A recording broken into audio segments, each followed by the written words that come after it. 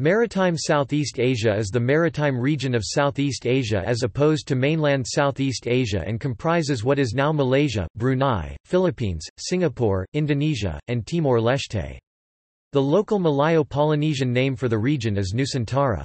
Maritime Southeast Asia is sometimes also referred to as Island Southeast Asia or Insular Southeast Asia.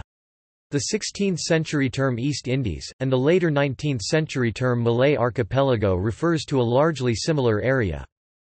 This main demographic difference that sets maritime Southeast Asia apart from Indochina is that its population predominantly belongs to the Austronesian, Malayo-Polynesian, Melanesian and Micronesian groups, although through trade with neighboring groups from the Asian mainland like the Thai Kadai, Austroasiatic, or Chinese, as well as other oceanic groups like Papuans and Negritos, there has been significant intermixing and cultural exchange. The prevailing cultures of this region are maritime-based, tribal, and predominantly non-Sinicized except for Singapore, and, to a significant albeit lesser extent, Malaysia. Kingdoms based on Java and Sumatra such as Srivijaya and Majapahit spread similar cultural motifs throughout the subregion's 5 countries. Gong ensembles such as Gamelan and Kulintang are one example. Maritime Southeast Asia makes up the oldest block within Austronesia, with the Philippine archipelago representing the Urheimat of all Malayo-Polynesians, non-Formosan Austronesians. Topic: Culture and demographics.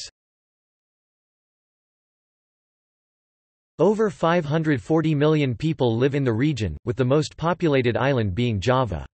The people living there are predominantly from Austronesian subgroupings and correspondingly speak Western Malayo-Polynesian languages. This region of Southeast Asia shares social and cultural ties with the peoples of mainland Southeast Asia and with other Austronesian peoples in the Pacific. Islam is the predominant religion, with Christianity being the dominant religion in the Philippines and Timor-Leste.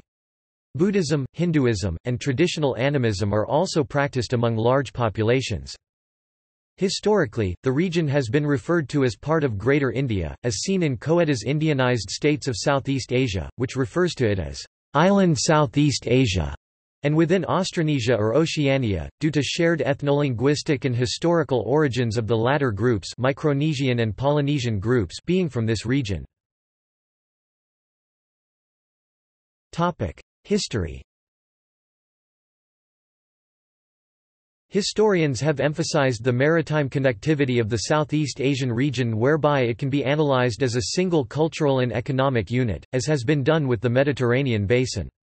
This region stretches from the Yangtze Delta in China down to the Malay Peninsula, including the South China Sea, Gulf of Thailand and Java Sea.